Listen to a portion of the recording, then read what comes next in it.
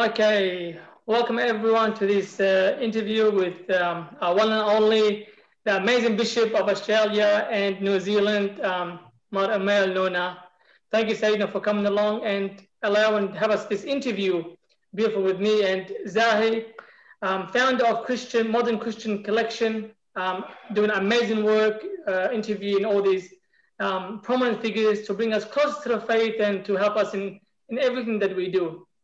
Zahi Gurgis, welcome to our show, and hoping that me and Zahi can form a good interview with Sayyidina and kind of ask the tough questions to the Bishop that are arising in our community, in our world, and how can we be enlightened and bring the faithful closer to the church in everything that we do. Zahi, thank you so much for joining us. It's a pleasure having you share this platform with you also, together with our Bishop. It's a pleasure. It's an honor. So Sayyidina, we'll start with some easy questions, and then we'll move on to more harder ones. So Sayyidina, for the Latin rite, Lent has started, so the fasting has started. But everyone wants to know, well, how does a bishop fast, and what does he fast from? So Sayyidina, we're curious to know, what are you fasting from? I am like other people. I do my Lent or fasting like other people. What the church say, and sometimes more also. But let me talk a bit about the Lent itself, because many people, they don't understand what is the Lent and for what we do the Lent, especially in current life.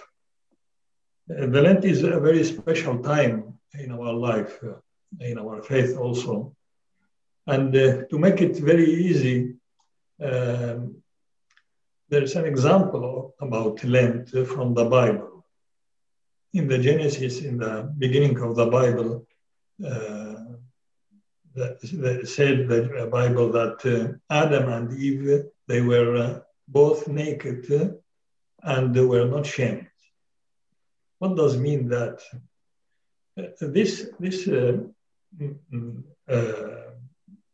paragraph from the Bible is very important for us to understand what is the Lent, because Adam and Eve were front of God without anything else, without any obstruction, any fence. The truth of Adam and Eve was the front of God.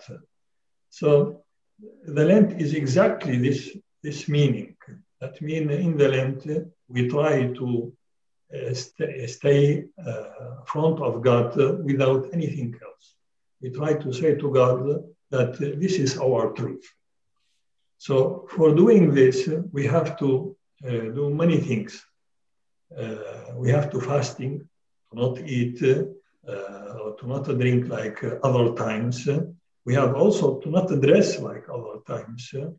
We have also do other things like if I attack my phone or my laptop 5-6 hours a day in the Lent, I have to do it 2 or 1. So the Lent is about everything. It's not just about fasting. It's not about not eat the meat or other things. About everything. We have to change our life in this time. Also, as I said, there's another thing very important. We have to think about our dark side of our life. We have all of us dark side of our life. In the time of Lent, we think about it and we try to understand why there is this dark side of our life. And we have to go to the confession to understand more our life and this aspect of our life, the dark side of our life. So the Lent is not just some regulation from the church. We have to do it and that's it. The Lent is a very good time in our life. We try to stay front of God without any obstruction, any fence, and to show him our truth. In this way, we try also, or we do also, or we go also deep in our life to understand also our life. For that, the Lent in our world now, in our life today, it's very, very important. Beautiful. Thank you, Sayyidina. Well, I think you answered my question. I was going to ask you how Lent was created and the purpose of it. So you already answered that. He's one step ahead of us. Yeah, exactly. But I'm curious to also know, what's your thoughts on Pope Francis visiting Iraq? It's a very different question now. Yeah. Of course, it's very important visit to Iraq. For Christians of Iraq, it's essential that Holy Father visit them. Very, very important. But in the same time, the situation of Iraq is not stable. There's a lot of difficulties, and I am a bit afraid about that, really. Personally, I am a bit afraid about that. And I hope everything will go good with this visit. They are preparing very well in Iraq, the church, our patriarch, our bishops, other people. They are preparing very well. But as you know, the situation in Iraq is not stable. We can't understand what's happening there now. So we have to be a bit afraid about it. But the visit itself is very, very important. Say now, to follow up a question with that, now I hear a lot of people saying, well, what's the point of the Pope going to Iraq? Like, he's not going to do any change anyway. Iraq isn't going to change since there's so much problems, so much violence, so much division. How is the Pope going to make a difference by him just going to visit Iraq? The visit, the main purpose for the visit is to support Christians, the minority Christians in Iraq. That's the main purpose of this visit. But also there's other things. Support the minority, Christian minority in Iraq, mean that the Pope, as the head of Catholic Church, he is also an international figure. So he could talk with the authorities in Iraq about Christians, about their right, about their life. So of course there is a lot of things to do in this visit. Let's hope everything goes well for the Christian brothers and sisters in Iraq. Yeah. So on a different topic, we're starting to hear this trend of Catholics that you don't have to attend Mass to be a Catholic. You can just go to your room, you can pray in your room, you can help the poor, you don't need the church. The question is, now, can a Catholic be actually Catholic without attending Mass? Can he go being a Catholic without being part of the Mass, part of the church? First of all, of course, no. Without Mass and receiving the body of Christ, there is no faith, there is no church. There is nothing, and this is not the teaching of the church. It is the Lord itself, Jesus Christ, said that in the Last Supper. So without receiving body and blood of our Lord, there is no faith. That's very easy to say. Not just there is no church, there is no faith. Why? Because our faith is not some ideas or some regulations. We have to put them in the practice. It's not also a personal relationship between me and God. Our faith is a reality that takes all the dimensions of the man, all his life, his body, his soul, his spirit, and also his collective aspect. So in this relationship, there's not just me and God. If it is just me and God, there's no need for Christian faith. There's no need for other religions. Everyone can do it. No? We in our faith as Catholic, we believe that this relationship with Jesus Christ is not based on what I want from him or what is my idea about him. It is based on what he wants to me, what he wants for me, which image I have in his mind, in his life. So Jesus Christ came here to show me who I am and what I have to do to be like that image, that perfect image that God, when created us, he was in his mind.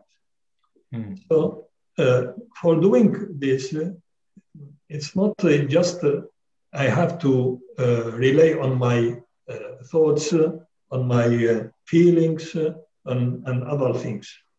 I have also to listen to him and to receive him.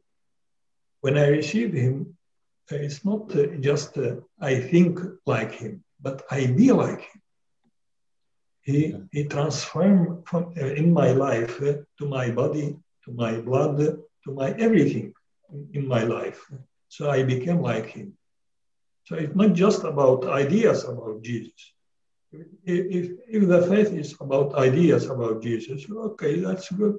Everyone can know Jesus Christ, even not Catholic, even not a religion man. You can study Jesus Christ and say, yes, there's a good ideas in his teaching. And then we are not disciples of Jesus Christ because we know him. We are disciples of Jesus Christ because in the Eucharist, we received him to become like him in our world. So without Mass, there's no faith, there's no church, there's nothing. And this idea is not just a current idea. It's always like, it was like that. There was always some people thinking like that. Beautiful. Thank you very much, Sayyidina. So just to follow up on that, I think you've probably answered what I'm about to ask you again. But so ideally, so for people who haven't gone to church or don't go to church regularly, or even people that go regularly but aren't really, they're just going there, they're not really receiving much out of it, what should a person's mindset be like or approach when they attend Mass? If you know what I mean? Like if you are attending Mass at someone else's church, what are you looking to experience at the church? There's many things. First of all, to enjoy that time in the Mass with God. Yeah. Second, to listen to God in that time. Third, to be one body with other people. When I received Jesus Christ in the Mass, and you and Mahir and other people receive the same body, we become one body, as St. Paul said. So it's like communion, like communion. Like community and like body, exactly like body. Yeah. So when I go to the Mass, I don't expect to feel good or bad. I expect it to spend a good time with my God, with someone who I love. Sometimes someone who I love, I don't spend a good time always with him, no? But I be with him and he be with me. And that's the love. So in the Mass also, we spend, maybe we are feeling very bad in that time because a lot of things in our life. Yeah. But we stay there with God because we love him and we know for sure that he loves us. Beautiful. So we stay there. Saying a couple of years ago, there was a census that happened in Australia, like regarding how many percentage are Catholics, how many Protestants, how many atheists, and stuff like that. And it was the first time in history that the atheism was higher than the Catholic population in Australia. It was the first, the Catholicism was always the highest percentage in Australia, and the first time atheism beat Catholicism in the numbers. So why do you think, Sayyidina, or is there a reason why Catholics are falling away from the Catholic faith? Are they, or is there?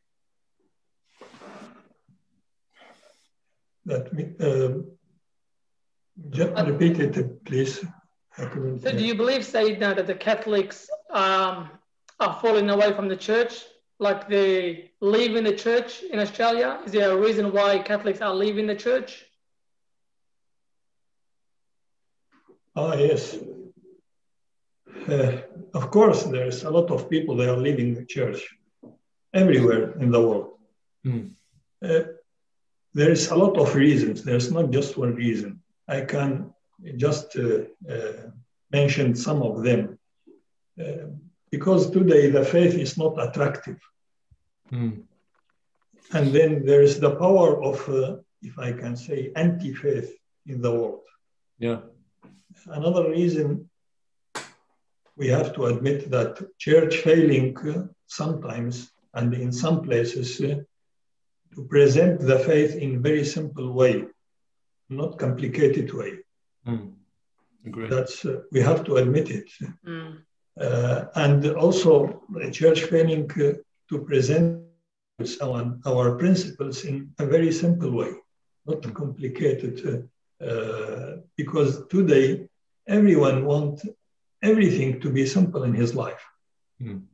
And our faith is very simple, but sometimes we fail to present it to other people in this way.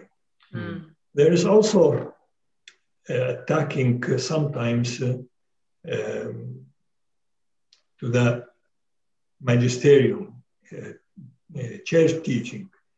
A lot of, if I can say, people, they attack the church teaching about a lot of things, especially about moral things or ethics. Another reason, because the church or Christians, especially Catholics, they lived, if I can say, the machinery of the church, of the faith. We say that in one point we say, especially in the Western world, that we have everything. We have the churches as buildings. We have the freedom to practice our faith. We have everything. We have a lot of people. The church is full of people. We have very big organizations like schools, hospitals, other things. So we have everything now. So they stopped the missionaries in the world, and that was a very, very bad thing, because in the heart of our faith there is the missionary. We have to be missionary for other people to bring them the image of Jesus Christ. If we say that we have everything in our church and we need nothing from other people, we start dying. Also, there is another reason. Many mistakes in the church and between people of faith. We have also to admit that.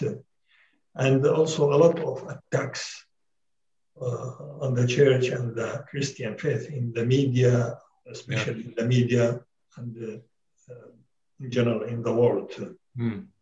Last thing I can say, it's we try to be like the world instead of change the world.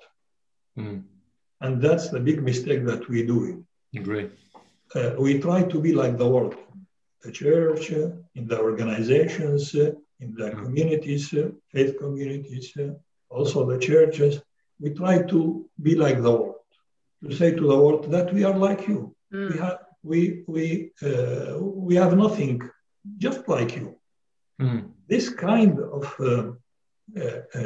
action is very bad, because our mission is to change the world, not to change to the world, what the world wants. Because as we know all, that not everything the world wants is good, and it's like our faith. So we have to try to change the world, not to be like the world. And some reasons for why a lot of people are leaving the church. I agree with you. You said it so perfectly. Thank you so much for that answer. That's perfect. Well, we've talked about church and what people can get out of church, and why people should go to church. But what about day-to-day lives? Like, how should people approach their day-to-day life to get closer to God? What would you suggest? It's very simple. To live his faith, to be happy in his life, and to be proud of his faith, and not to be double personality. That's a very bad thing. What do you mean? I mean, to show something and to feel and live something else. To show that I am a good Christian, a good Catholic, I go to the church, I practice my faith, or I pray in my house. My house is full of image of Christ, and my car is a cross. And in my life, there's another things, another reality. That's very bad. I think the cancer of faith is this, to be double personality. If she said in the Bible, Jesus always mentions that hypocrites. He always talks about. I think it's one thing that he realizes, and I think you said it nice, Sayyidina. It's like cancer because it eats a person. It eats him inside. In Chaldean, we said mahzay appe. Appe means face. Mahzay show. Who show different faces. Nice, beautiful. That's probably one word we learned new today. Thanks, Sayyidina. So I have a complicated scenario. The reason why I want to ask this question, because I remember a priest spoke about this, and I wanted your opinion. The scenario is this. So a man cheats on his wife, but regrets it, and he confesses his sin to a priest. Then his sin gets absolved. Now, Sayyidina, does that person have to tell his wife, or can he keep that away from her? So that's he cheated his wife, and he went to the confession. Yes. First of all, in the confession, we don't give the absolution just because other people asked about absolution. We have to make sure that he regrets what he did as sin, and will not come back to the sin again, and must do the right things after the confession regarding that sin. So if he cheat his wife and get the absolution, he have, I think, to tell his wife about that. Why? Because marriage is about sharing everything, not just good things, but also our weakness, our sins also. Yes. So if he gets an absolution from the confession, that means he has to go to his wife and talk about that. That's what I say. No, I agree with you 100%. That's why when I heard something different, it didn't sound right. That you can you don't have to tell your wife. I mean, it didn't make sense to me. Sayyidina. In the confession, we have the priest should tell him that you have to tell your wife, because if he don't tell his wife, that means he lied and he do another sin. Yeah, but I agree. It's part of the repentance, isn't it, to tell the wife? Exactly.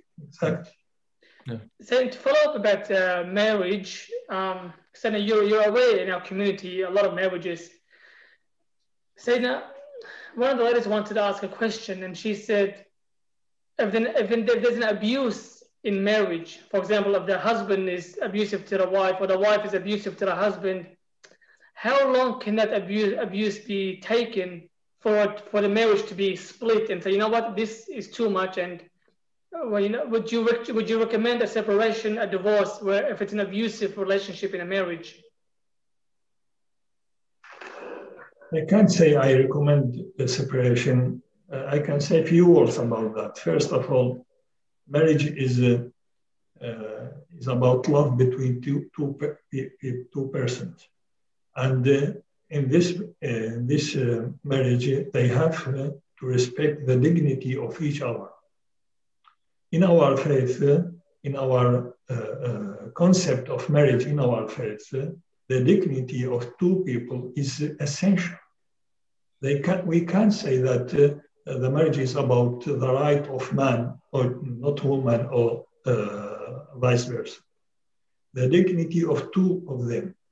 If one of them one day feel that, not just feel, but he live without dignity, he have to do something.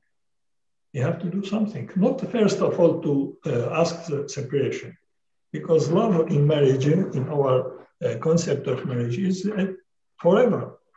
If I love someone, I have to be with him, not in good time, but also in bad time. So if my partner don't respect me and give me this feeling about I have not dignity, she or he have to do something. He can go to the priest, or he can go to other people who they can help them, or if first of all to speak with him or with her. As I said, he can go to the church, to other people, to other organizations. He can ask help from other people, also from official people. Like there's a lot of organization, thank God, in our society. They can help people like them. Yeah. So separation is not the first thing to do or to ask. It's maybe a last thing. But we have to say that the dignity of each of them is essential. And it's very bad when someone not respect his partner in a very bad way. Mm. I can't support that. It's very bad thing, really. I agree with you, Sayyidina. Would you say, Sayyidina, let's just say the woman was being abused by the husband and she tried everything to make it work. Would you then put the cards of separation, divorce on a table and say, maybe this is the best option then, if they've tried everything? Maybe there is a lot of people that are doing now. Yes, why not? If they do everything, and there's no solution for that, yes, they can apply for not divorce, for annulment because we don't have divorce in our annulment. I agree with you, and I agree with you 100%. But I think a lot of people in our community, they think that we don't want to go to church because they will never let us separate. They have that idea that if we go to church, no, they want us to stick together, and they don't want us to separate in whatever happens, and we can just be abused in our marriage. That's right and not right. That's right, because the church try to keep the marriage between man and woman, because the marriage is forever, and we can do nothing in the case that the marriage is there's nothing in the marriage against the marriage. We can do nothing. And our mission in life is to keep the sacrament of marriage. Not to each one who asks us that I have problem with my partner, he don't like me to do that things. Okay, go to separation. We can't do that. No, of course. We are in our church. We try to keep the sacrament of marriage, and we will do everything to keep everything. But in the last thing, if there is nothing to do, not the priest or the bishop will decide that marriage will get annulment or not. There's a tribunal, a church tribunal, not me and priest. Our mission here is to keep the sacrament of marriage.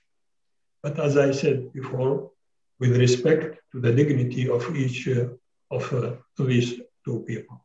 Thank you, Sayyidina. I think you've cleared a lot of answers and misconceptions in our community with that answer. Thank you, Sayyidina. So moving on, 50, 60 years ago, a lot of Greeks and Italians came to Australia. That's when they came to settle in Australia. And they were like us, the Chaldeans. You know, they had the youth, the church was alive, the youth were alive. And we see now that it's not like that anymore. So the youth have kind of gone their way. The church is barely surviving in this secular world. Because our church is a bit young in Australia, do you think the Chaldean church is heading that way too? Do you think the Chaldean church right now would be like the Greek and Italian churches and kind of die out? First of all, I can't know what will happen after 50 or 100 years or in the future. But I can say something about this issue. It's really issue.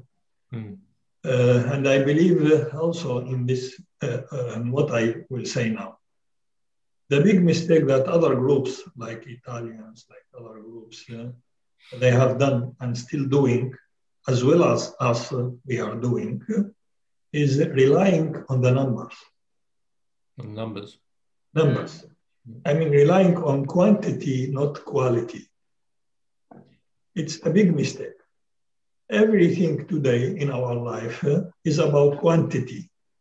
How many viewers, for example, you and Zahi, how many viewers you will have, how many attenders in the church, how many people of faith they came to the church, how many baptisms, how many marriages, always about numbers. Disciples of Jesus Christ were just 12 and they changed the world. That's a great now point. we say that we have 2 billion of Christians in the world. What we are doing now. So we are talking about just numbers. The big mistake that also the church can do is to look always on the people outside the church, not inside the church. Good. In last decades and still till now, we try to find people who they are outside the church, and we do nothing to those who are inside. If we want that all the bench of church be full, we have to look about who they are in the church, even if they are very little group. If we try to let them enjoy their faith, understand their faith in very simple way, understand why God is in our world. Why should I believe in God in my world that I have everything? Why should I believe in God? If we try to make them understand all these things in very simple way, I think we don't need to think about numbers. And I always believe that minorities is better, equality minorities is better than a lot of, a huge number of people who they do nothing. That's very brilliant answer, Sayyidina. Very, very nicely said. And I think having you as a head of our church in Australia and New Zealand, I think our church is heading the right way. So thank you, Sayyidina. Awesome. Thank you. So Sayyidina, your approach, I guess, is making sure that we are taking care of the people already at the church. Because if they're having a fulfilled life, if they are feeling inspired, if they are, feeling the presence of God, naturally they'll attract more people into the church, just like the disciples did. Is that Yes. Okay? Yeah. What about our language, Sayyidina? It's powerful not to mention it's the language of the Lord. What do you think the church is doing to preserve the language so it doesn't get lost between the generations? I think we do a lot as Chaldean Church, not just in Australia, but everywhere. Yeah. First of all, because all of our prayers and masses are in our language. And that's the best way to keep our language, is to keep doing masses and prayers in our language. Sometimes people say that we don't understand that. It's a very easy thing to say, because understanding is not just up in our mind. We understand things also in our heart. Yes. When I when I be with someone who speak, for example, other language, but I love him, and I feel like he is speaking or doing something good, that's also a kind of understanding. Yes. So the best way to keep our language is to keep doing our liturgy in our language. Mm. But also there is other things. In Melbourne, for example, there's school of language. Every Saturday there's school for catechism and also language. Also here in Sydney. And thank God there's many people from Shamashi, deacons or sub-deacons, who they want to learn our language. And in Melbourne now we have a new experience. There's young people who they will be sub-deacons in a few months. And that's the good thing, because it's the first step. Maybe now they serve the Mass in English, but that will encourage them to learn more of our language, even not in all what we have in the language, but even some words, a few sentences, to understand also that. But let me say that very, very important thing to keep our language is when our families speak this language between them, between the members of family. Yes. Sometimes parents say, we speak English because our young children, they don't understand Surah or Chaldean. Mm. They will understand. If we keep talking that, if we keep talking our language in between us, they will understand. Because English is very easy for them. It's their language, the main language. But they can understand and learn another language very easy. Even just for understand, not talking. We don't need people who they talk a lot about in Chaldean. We want people who they understand what we say. Yes. So all these things, if we keep doing it, we will keep our language. Okay. Thank you. I think our language is beautiful, Sayyidina. It's very powerful. It has always depth meaning to all the words, and not to mention the language of our Lord Jesus. So we're blessed to have this language. Sayyidina, you as a bishop, you've been bishop for a while. I know you see a lot, you hear a lot, and you're around a lot. What is the funniest thing, Sayyidina, that you have seen, whether in a community or whether you're abroad or somewhere else? Is there something that made you like really, really laugh? There's a lot of things, as you said. But maybe I can mention something happened long time when I was, I think I was a priest first year or not yet, in last year of seminary. You know, the new priest, when he do his first Mass, is always very nervous. It's not easy. Of course. So there was a priest, I know him. He was doing first Mass. So he was doing like, his hand is like this. He was chanting. And there was a house of light around him. In one point, that fly, he got in his mouth. Because he was very nervous, he couldn't do like this. He swallowed it. He swallowed it. What a timing. After the Mass, he said, there was a fly like this, and I swallowed it. No. Okay. He'll never forget that stage now. Yeah. He'll never forget. That wasn't during Lent, huh? No. Okay, good. Thank you, Sayyidina. Oh, that's good. So what's something that you love about the Chaldean community? What's one thing or some of your favorite things about the Chaldean community? Of course, everything, because I am Chaldean. But the main thing is that, if I can say, the zeal of faith, or this enthusiasm of faith. even people who they don't come to the church, who they are not practice, there's this enthusiasm of faith. When someone talk about faith, about Christianity, they feel bad. This kind of zeal of enthusiasm, we can't find it in other communities. I am not just saying that because I'm Chaldean, but other bishops I know, when they came here, when they know us, they said that we lost this, what you have. We lost it. So I hope we keep that. Yeah. I hope. I agree with Sayyidina. I think our Chaldean community is very, very strong, Sayyidina. Like that, when we do things in Melbourne, in our community, the Archdiocese of Melbourne hear about the things that we do in our church, which is beautiful, always beautiful to see. Exactly.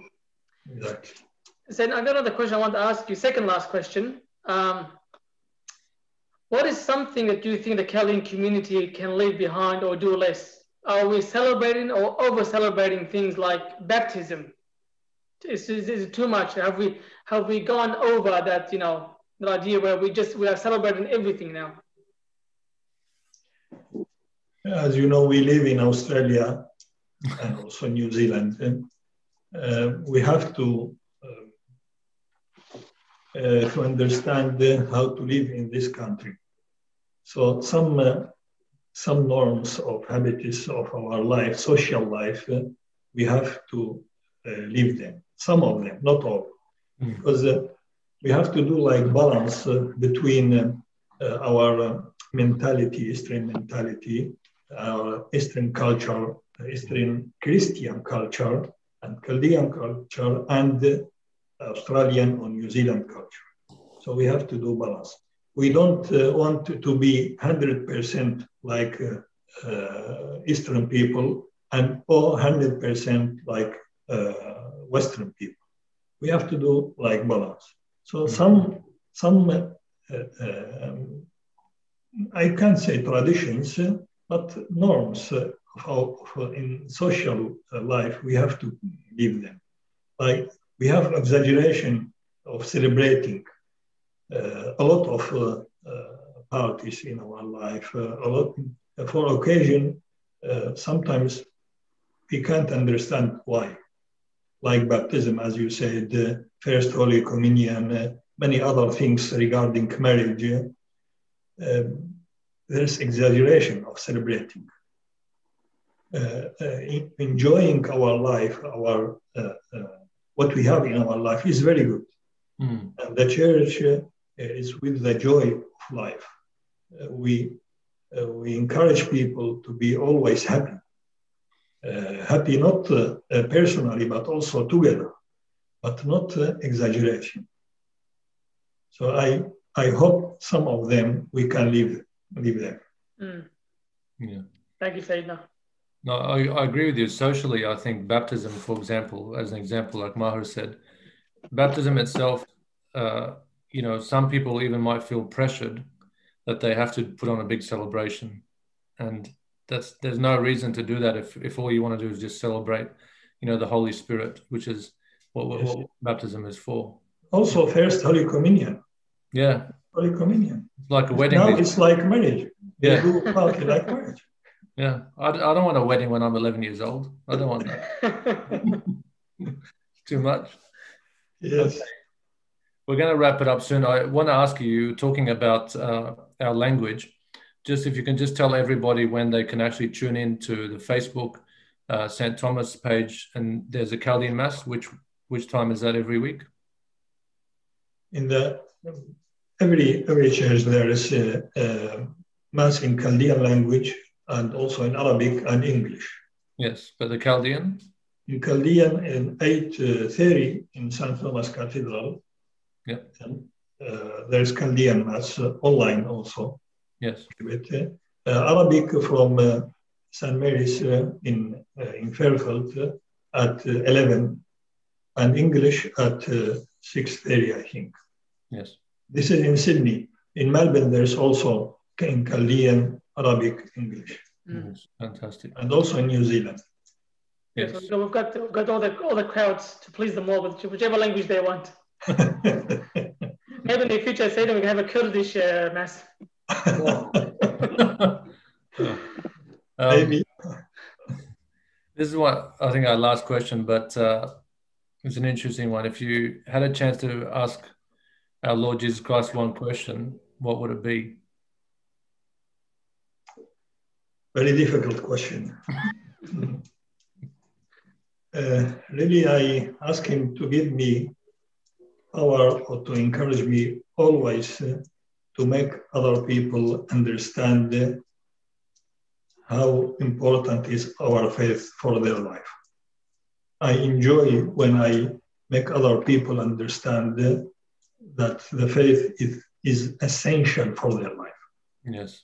And I ask Jesus always to give me the power to continue make other people enjoying understanding their faith.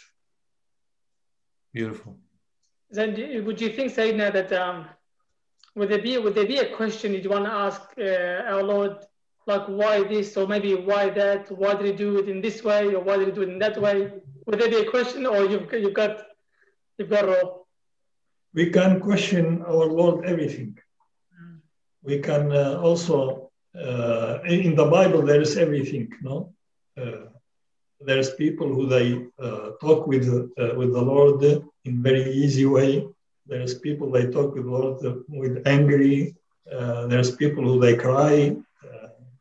So we can ask our Lord everything because He loves us more than we love ourselves. So we can ask Him everything. Sayyidina, thank you so much. Sayyidina Amel, Nona, it's always a pleasure having you online. I know for a fact a lot of people love hearing your interviews and your wisdom because you say it in the most powerful yet the simplest way. It's always a pleasure having you say that, and I always thank you for always giving us your time because I know you're a very busy man being the bishop. It's always a pleasure to give us a bit of your time so we can talk to you, discuss issues in our community and how you can help us come closer to the church and the faith. Yeah. Thank you very much, Mahir and Zahi. And we have to thank also COVID-19 virus because he gave us a lot of time, online time to connect with people through online. Say that maybe they realized that with me, you and Zahi were going to do an interview, so they said let's lock the whole Melbourne so they can listen to our podcast. So thank you, Sayyidina. And I want to say thank you so much for Zahi sharing this platform, the founder and creator of Modern Christian Collection. He's doing amazing things.